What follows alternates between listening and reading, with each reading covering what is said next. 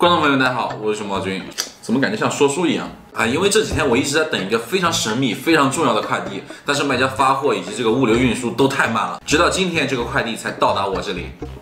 那么这个里面是什么东西呢？它究竟有多重要、有多神秘呢？没错，这个快递里面装的就是传说中具有自我复制、自我繁殖能力的涡虫。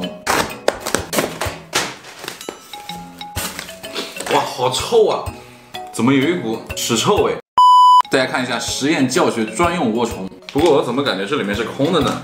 我天哪，这也太小了吧！那涡虫就在这里，这一个长度我估计最多只有1厘米吧。看到没有，这个涡虫正在爬行，感觉精神很好。看来长途奔袭并没有对它造成太大的影响，只是这个个头实在太小了，跟我的手指对比一下。我们先把它放进盘子里面。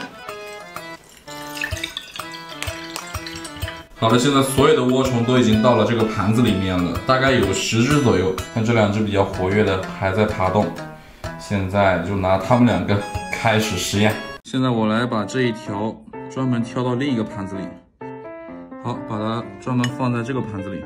我的天哪，这个小刀在它面前怎么显得那么大？好，我感觉机会来了，手起刀落，哎，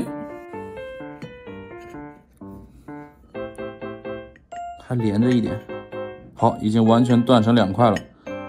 这一半就是刚刚它的头部，现在还非常的活跃。这个是尾部，虽然没那么活跃，但是可以看到它也是在蠕动的。估计它的尾部是需要一段时间来发育，才能达到跟头部一样的灵活。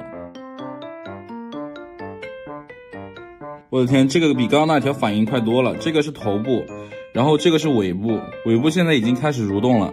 而且可以明显的看到，它这个地方是要变成头的。那么这样看来，涡虫的自我再生、自我复制能力绝对不是浪得虚名。而且据说科学家将一条涡虫分成279份，最后它们变成了279条涡虫。不过我的技术条件达不到那种程度，那今天我就用我仅有的工具，将这10条涡虫尽可能分得更多。